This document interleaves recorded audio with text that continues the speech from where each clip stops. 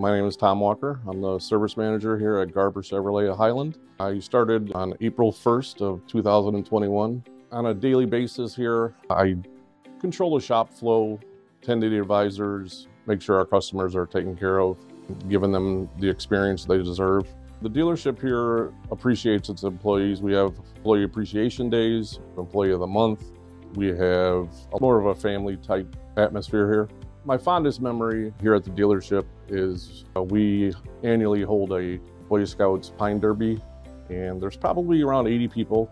We come in, they put their pine track in our service lane, and you just watch these kids race their little handmade cars. They get trophies and prizes. We give them donuts and hot dogs, and it's great to see the kids enjoying themselves inside the dealership and talk to them a little bit about what we do here.